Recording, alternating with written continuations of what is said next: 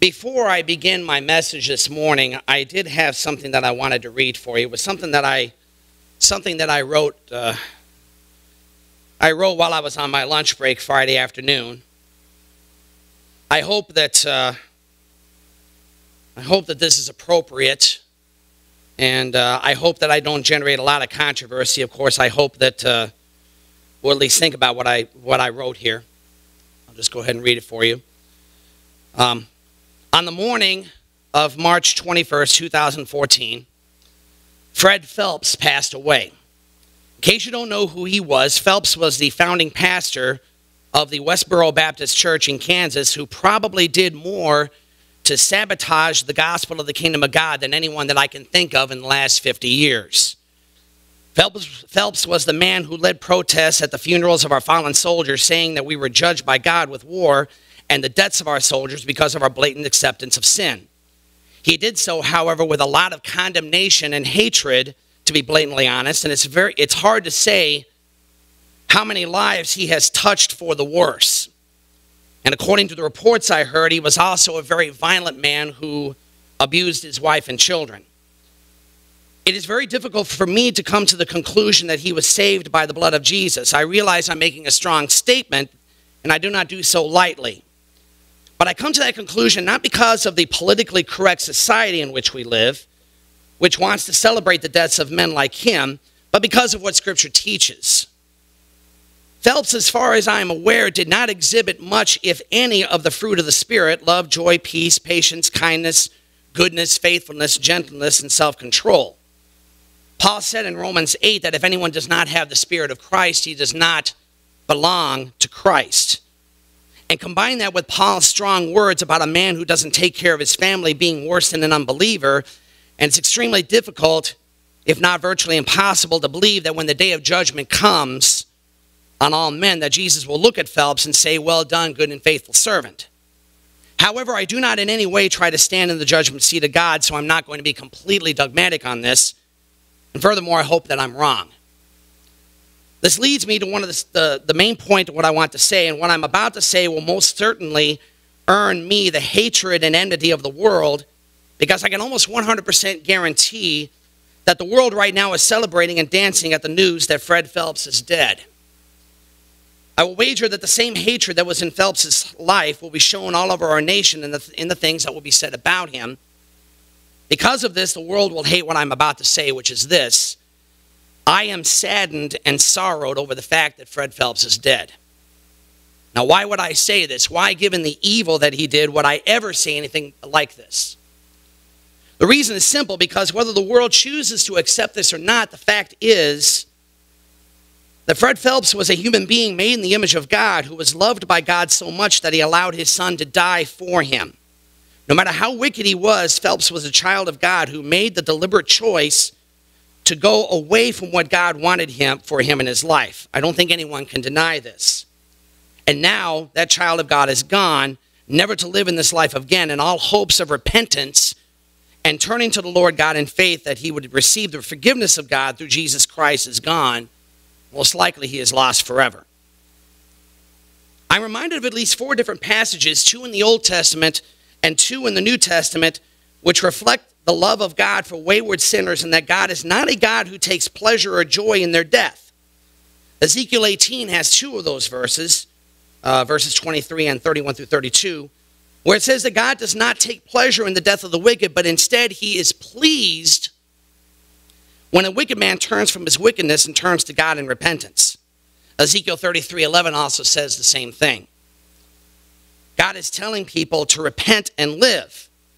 In addition, Paul wrote in 1 Timothy 2:4 that God is a God who wants all men to be saved and come to a knowledge of the truth. And Peter wrote in 2 Peter 3:9 that God is not a God who wants anyone to perish, but all to come to the knowledge of the truth.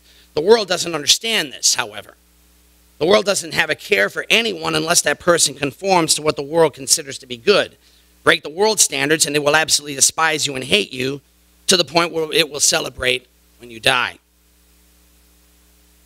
Apologize for being long here. I promise I'll wrap up. In so many ways, the world reminds me of the attitude of the prophet Jonah. Jonah was a man who absolutely hated the people of Nineveh. There would have been little that would have pleased him more It would have pleased Jonah more than to see than to see the city of Nineveh, which was a bitter enemy of Israel, blown out of the water. And yet what happened? When that news of judgment came on the people of Nineveh, the people, even the king, called for a day of repentance, dressing in sackcloth and ashes. Perhaps, just perhaps, the king said, God will relent and not bring this disaster upon us. And God did, in fact, relent. The book of Jonah even says that God had compassion on the people of Nineveh. If God would have the same attitude as Jonah, Nineveh would have been blasted away, but God had a great concern for that city and for the people that lived there, didn't he? A pagan city that worshiped other gods and did all kinds of abhorrent things was loved by God. I wonder to myself, do we have the same concern for people? When we see someone who is lost and without God pass away, do we think the same way that the world does? Or do we look at people in the same way that our Father in heaven looks at people, with a desire that they come to repentance so that they will live, both here and in the future kingdom of God? Do we pray for our enemies? Do we try to show compassion and mercy on those who hate us and despise us? I think these are questions that all of us, myself included, need to consider. Fred Phelps was a man who was dedicated to his cause, much as Queen Jezebel was dedicated to the cause of her idols. But the problem is that he was dedicated to a completely wrong cause, just as Jezebel was. She was a woman who sought to eliminate the worship of the true God by killing his prophets, and Phelps was a man who sought to eliminate the holiness and love of God by killing the credibility of his followers. Phelps, like Jezebel, is a perfect example of when you see someone who disregards the biblical warning that, quote, it is not good to have zeal without knowledge, nor to be hasty and miss the way, end quote. That's Proverbs 19:2. Being excited and zealous for a cause is dangerous if we do not understand what that cause is and whether it is one that is worth it in God's economy. If Phelps would have understood this, perhaps a lot of harm could have been avoided. What Phelps did was something that didn't have to happen. The harm that Phelps did to the kingdom of God was not necessary. Phelps could have gotten the message across that sin is not something that should be tolerated and that there is freedom from any sin through repentance and placing one's faith in Christ Jesus without all the controversy and the hatred. Yet regardless of whether it could have been avoided or not, it did. Phelps did what he did, and there is no way we can go back in time and change that. It genuinely makes me sad that this happened, not only because we have seen the last of Fred Phelps, a man made in the image of God, but also because of the people who have likely been turned off once and for all to the gospel of the kingdom of God in the name of Jesus Christ because of what he said and he did. Again, I must once again state that I'm not trying to turn Phelps into a sympathetic character. What he did was inexcusable. To be blunt, I am glad that the evil that he did is buried with him, even if, unfortunately, there will be others that will continue it. And yet, when I think of Phelps, I cannot help but think of what I believe are the saddest words spoken in the New Testament, when the apostles, in speaking of Judas Iscariot, said that he left this ministry to go where he belongs. Acts 1:25. Why would anyone who is a follower of Jesus Christ rejoice at the death of anyone when God wants to see them repent and turn to him, no matter what it was he did in this life? He said, you're more than welcome to disagree with me, or maybe you share the same sentiments, but I really felt like, and I apologize for taking so much of your time in saying that, but I really did feel like we had to say that. I had to say that, and I hope it was appropriate. So with that, please turn your Bibles to 1 Corinthians chapter 1. We're actually going to spend the majority of our time in Hebrews chapter 11, but I would like to start off in 1 Corinthians chapter 1, and I'd like to read verses 26 through 31. 1 Corinthians chapter 1, verse 26 through 31. The word of the Lord says, brothers, think of what you were when you were called. Not many of you were wise by human standards. Not many were influential. Not many were of noble birth. But God chose the foolish things of the world to shame the wise. God chose the weak things of the world to shame the strong. He chose the lowly things of this world and the despised things and the things that are not, to nullify the things that are, so that no one may boast before him. It is because of him that you are in Christ Jesus, who has become for us the wisdom from God, that is, our righteousness, holiness, and redemption. Therefore, as it is written, let him who boasts, boast in the Lord. as I'm sure all of you in here know, and I don't think I've ever really made very much mention of this in the 7.5 years I've been here, but one of my favorite comedy acts of all time, of course, is Moe, Larry, and Curly, the Three Stooges. Anybody in here a fellow Stooge fan like me? There's nobody. Okay, we have a handful. Anybody here absolutely hate and despise the Stooges? It's okay if you do. Okay, that's fine if you do. You know, their humor is right up my alley. I don't find very many things that are funnier in life than watching Moe, Larry, and Curly just pound each other, slap each other, and some of the comments that they make and their facial expressions and so on. And, you know, one major aspect of the Stooges is just how they mess everything up. Of course, sometimes they end up succeeding in what they're trying to do, and sometimes they blow it and make it a whole lot worse. But you know, while I was thinking about this was probably about a month ago that I was thinking about this. I was actually watching one of my favorite Stooge episodes, and it suddenly occurred to me another reason why I'm a Stooge fan. Leaving aside their style of humor, it's also because there is a part of me that relates to them. There is a part of me that relates to them because I have seen myself bumble and stumble through life like a complete screw-up, just like the Stooges. It gives me hope, actually, because how much worse could I do than them? Of course, I say that with the realization that stupidity has no limits, but nevertheless, they do give me a little bit of hope.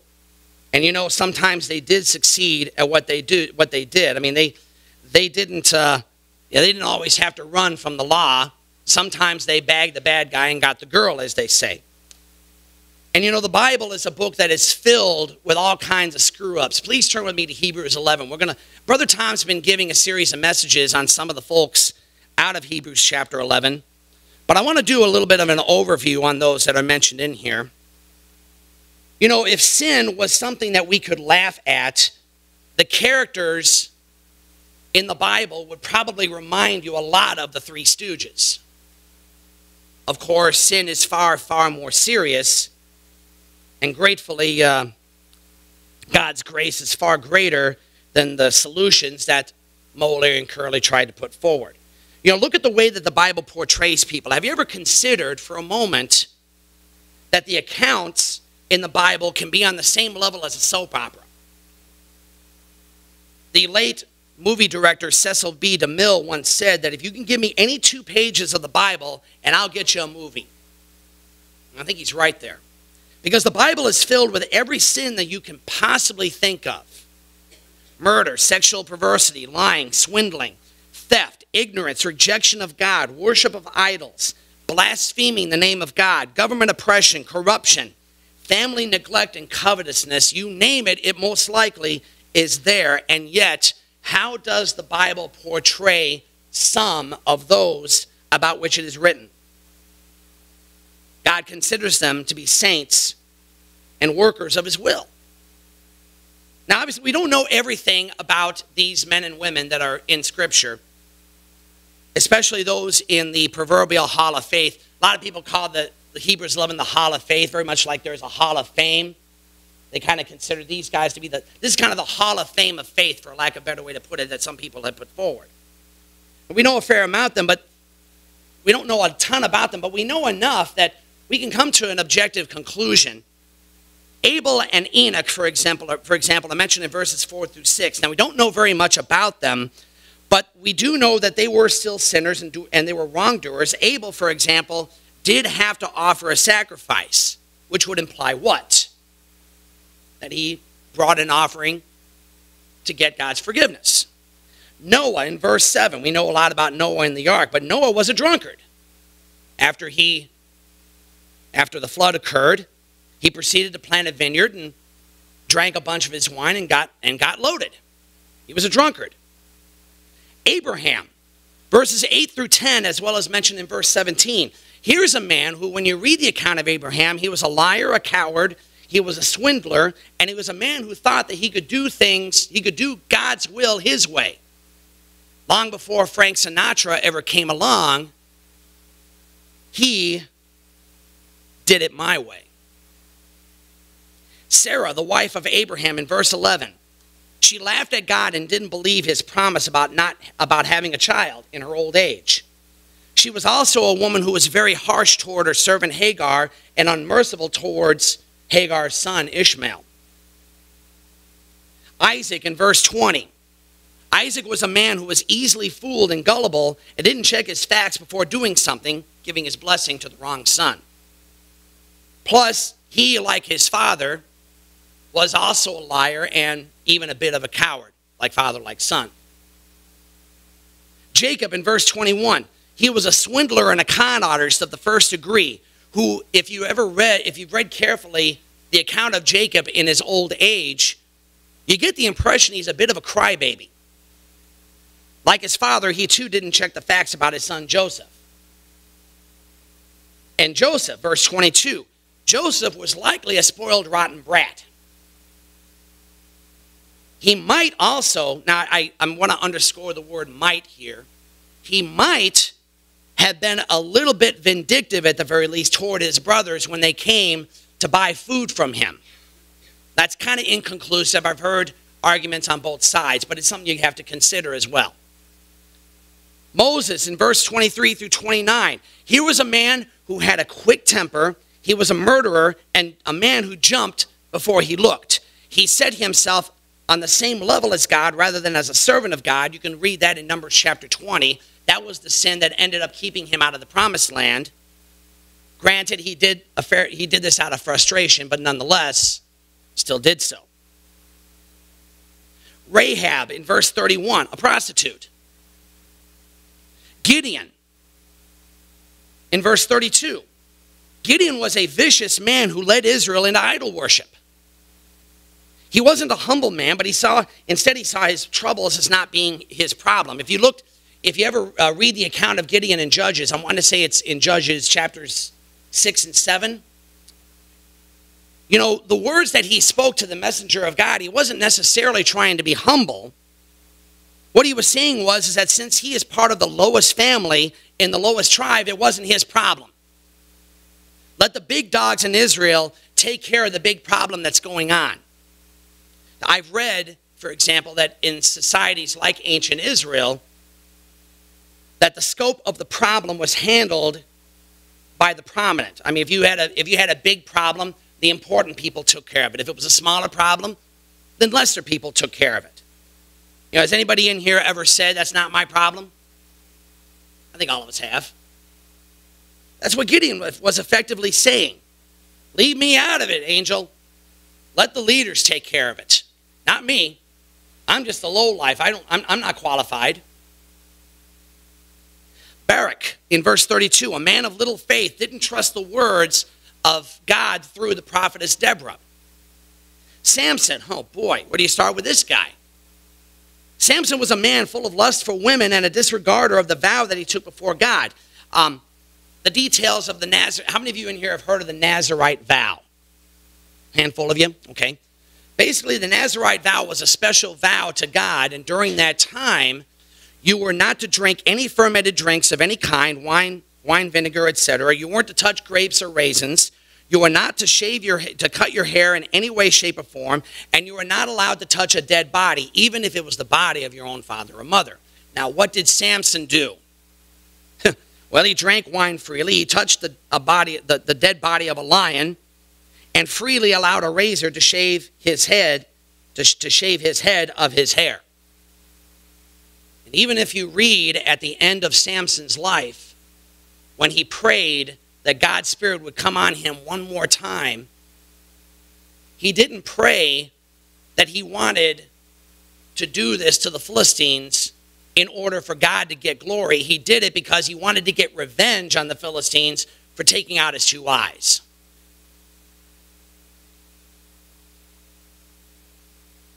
Jephthah, boy, there's another one, verse 32. A violent man who had no qualms about making a rash and stupid vow that ended up costing him the life of his daughter. David, verse 32. Now, where do you start with him? I talked about in the past, just in the sin that he committed with Bathsheba, he broke all 10 of the commandments. He was a violent man who married multiple women, decided to kill another man for his wife. He was a terrible father and a lousy disciplinarian of his kids. The prophet Samuel, likely, although not 100% certain, likely not a good father, but at the very least, he was a man who took offenses personally, likely a guy that had thin skin. Easy to understand. Probably nobody in here likes to be criticized. The prophets. We don't know a lot about the prophets, but Jeremiah, for example, was a man who was oppressed and was a man of great sorrow, but there were some times when he took his sorrow way too far and God had to chastise him, basically saying, snap out of it, stop feeling sorry for yourself. Jonah, just talked about Jonah a little bit ago, a vindictive man who harbored anger and hatred toward the enemies of Israel. Amos was a simple farmer with no formal training. Habakkuk was a questioner and for a time didn't seem satisfied with the answers that he got from God. Guys, in short, when you read this list of the Hall of Faith, you are looking at a list full of men and women who are screw-ups. We really are. Look at the things that these men and women did. Now, ask you a question. Are we any different? You know, we do have this tendency, I think, to put men and women in the Bible on a pedestal and say that men like Abraham and David and Gideon and so on, these were just so much better men, and they were just so closely in contact with God, and boy, there's just no way that I could ever get to that level. You know, we sanitize their lives, we tend to, especially in our Sunday school classes, and frankly, I don't blame Sunday school teachers for sanitizing their lives because some of the things that these guys did are probably not appropriate to talk about with that age. But really, they weren't. These were sinful men just like we are, weren't they? And yet, what did God say about these people? Despite their sin, despite their rebellion, they still could be used by God, and in fact, they were used by God. Please turn back with me to 1 Corinthians chapter 1. You know, God did not choose the very great or the very top of the line to do what he wanted to do. You know what he did? God chose the mean and the lowly and the average, and he also chose sinners to do his work. I'd like to ask everyone here a question. You don't have to raise your hand. Just mull this in your own mind. Is there anyone in here who, when you were in high school, or maybe you are in high school right now, maybe you were voted top in your class in high school, whether in intelligence or whether you would succeed or be best looking or nicest? Is there anybody in here who has a college degree of any kind? Anybody in here who has who would consider themselves to be upper middle class or wealthy or of a quote-unquote high pedigree when it comes to how you dress or how you look? Maybe you take a lot of pride in your family lineage. If you fall into that category, I have great news for you this morning. You know what it is? God can use you also. There's good news for you. God can use you too. Because notice when Paul wrote in 1 Corinthians chapter 1, he said that there were not many of you who were wise or influential. There were still some in the Corinthian church who were that way, and there are those today who are followers of Jesus Christ with high degrees or who are whatever. And I thank God for them. Don't get me wrong there. But the vast majority of the church in Corinth, just like the vast majority of the church in the world today, are filled with ordinary Joes. With ordinary average guys, as Joe Walsh once sang years ago. God uses ordinary Joes to do what he wants to have done. He uses what the world may consider to be lowly and worthless in order to demonstrate his love and his holiness towards others. In short, God uses sinners and screw-ups to do what he wants done. I mean, how can God use perfect people? There are no perfect people on this planet save Jesus, who went to heaven 2,000 years ago. Guys, I don't know about you, but I find that to be awfully good news. I find that to be because who of us in here, myself included, who isn't a mess in somehow, some manner, who has been taken by God and made into a saint? Yes, we're imperfect saints, but the Bible still calls us saints. Unfortunately, the church has hijacked the word saint, I think, to mean something that it was never intended to mean. The Catholic Church is probably most guilty of this, but I think that we can be just as guilty in here or in any other church building. It's taken today to mean someone who's perfect and without fault. It puts people on a pedestal where, frankly, they don't deserve to be. But I want to ask you a question this morning. Does that word really mean that? The word saint is not a word that is used to describe perfect people. The men and women that have been sainted by the Catholic Church are not men and women who are without sin, but you don't get that impression anymore. Maybe at the time when they were alive you did, but not anymore. You don't have to turn there if you don't want to, but sometime check out Paul's description of the Corinthian church at the very beginning of 1 Corinthians and also the first couple of verses in 2 Corinthians. The Corinthian church, like so many churches today, was rampant and blatant immorality was in it. There was a callous and casual attitude towards the worship of God. There was a ton of misinformation that was going on in the churches. There was rampant misuse and abuse of the gifts of God. At the end of 2 Corinthians, Paul said he was planning on coming to the church in order to straighten things out. And yet when you read the introduction of both of those letters, Paul still calls them saints and sanctified ones. Not because of anything that they did, but because of what God had done for them through Jesus Christ our Lord. How many of you here are familiar with the country quartet, the Statler Brothers?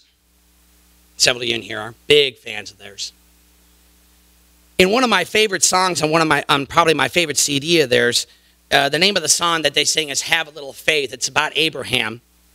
The last verse of that song goes like this. I'm not going to sing it, don't worry. The father of the faithful, the leader of the clan, he started out as just a simple country man. But God loved Abraham and Abraham loved him. It's a story to remember when your faith is growing dim and you get tired and you say, oh, it was different back then. But remember that they were only just men. It's a lesson for the learning, for the likes of you and me. Just have a little faith and you'll see. If a list of men with all of their screw-ups doesn't give you hope, then frankly, I don't really have a clue what will. It does for me. There was one thing, though, that these men had in common. That these were men who trusted God and trusted his promises. Even if they did many things that we would consider to be abhorrent, and of course God would consider them abhorrent, they still trusted God. Now, of course, I'm not up here saying that we need to follow the example of men like Abraham and Isaac and Gideon and David. That's not what I'm saying. I think we are called to follow the example of one man and one man alone, and that, of course, is Christ Jesus. But let's not make the mistake that we may consider ourselves unqualified for his grace. Yes, granted, our sin separates us from God, and we should never take our sin lightly or in a joking manner. It is serious. But so was the sin of those who were listed in Hebrews chapter 11, but God didn't give up on them, did he? And let me tell you something, guys. God hasn't given up on any of us in here just yet. Amen. I don't know if there's a better word to use for that. If he didn't give up on them, why would he give up on you? Now, granted, if you make the deliberate decision to disown God and no longer follow him, then that's a whole different story. But that didn't happen with these men and women, and it doesn't have to happen with you. Martin Luther, the man who started the Reformation in the 1500s, once said that God creates out of nothing. Therefore, until a man is nothing, God can make nothing of him.